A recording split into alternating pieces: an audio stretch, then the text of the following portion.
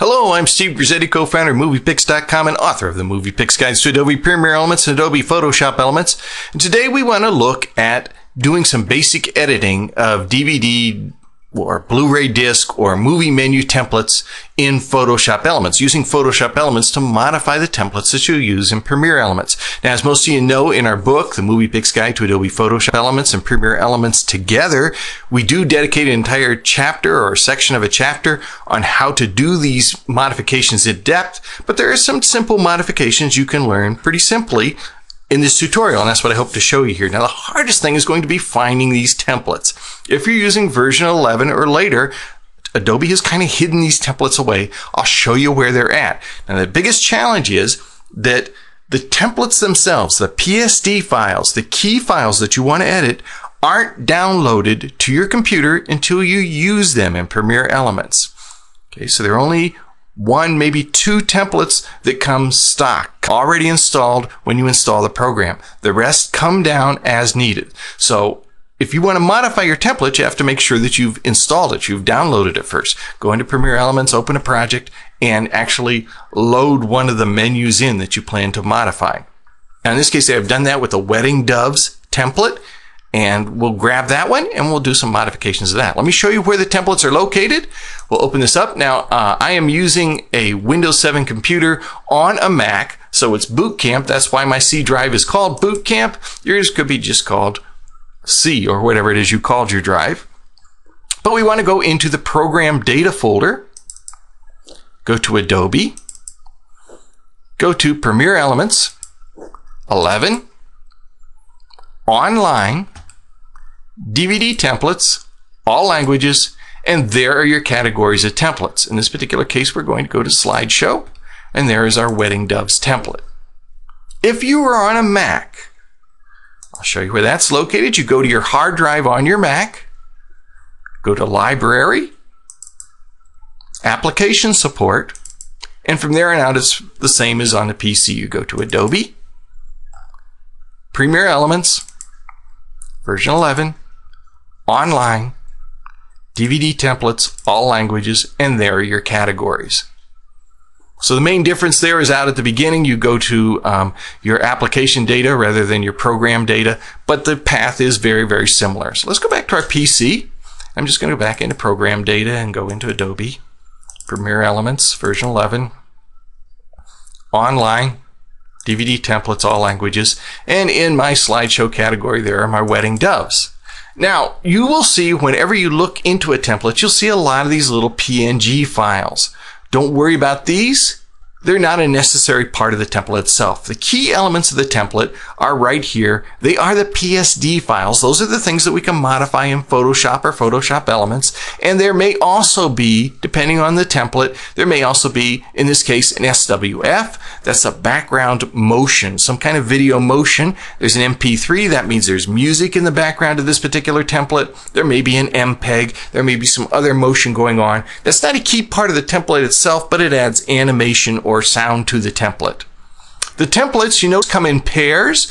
Both of them, if you look at the end, you'll see there's MM and SMs. Those are main menus and scene menus. And to the left of that, you'll notice that there is either a W for widescreen, an S for standard 4:3 video, or an HD for a high def menu. If you see this PAL here, don't worry about that. That's an artifact from the days when they used to have separate menu templates for PAL and for NTSC video. They all use the PAL now, so don't worry about that. But we're going to open up here the scene menu for Wedding Doves standard definition, standard 4:3. So we'll open that up in Photoshop Elements.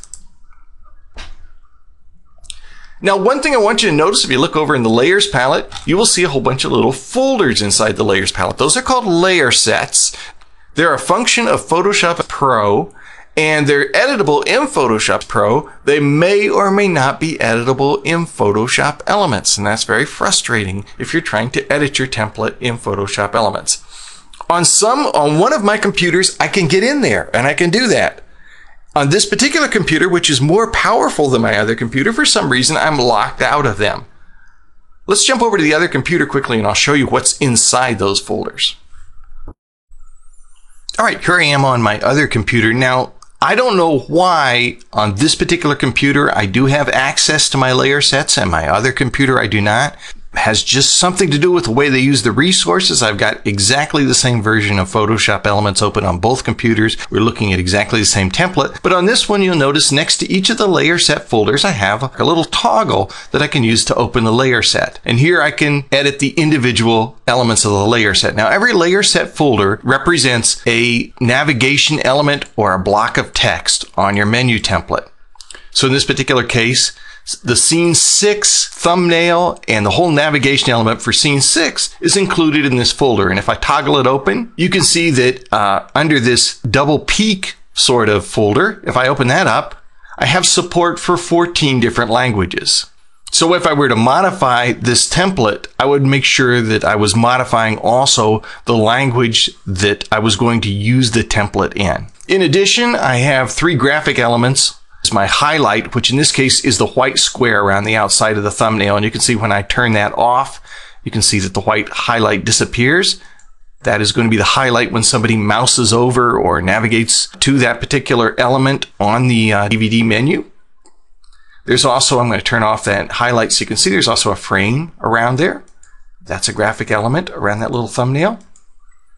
And then finally, there is the gray area here, which is the thumbnail itself. That's where your video would appear. If you had a scene menu here, the little thumbnail for your video is going to appear right inside that little square there. So those are the elements that represent the navigation here for Scene 6. And you could get really deep into this if you had the full version, the professional version of Photoshop, or if your version of Photoshop Elements in your computer allows you to get in there, as mine does here, and modify those individual elements, you can do that. But regardless, you do have access to down here where it says additional and background, no matter what computer you're working on when you open your DVD template. And those are the things that we're going to modify in this particular exercise. And when we come back in part 2 of this tutorial, we'll take a look at how we actually do modify our movie menu templates.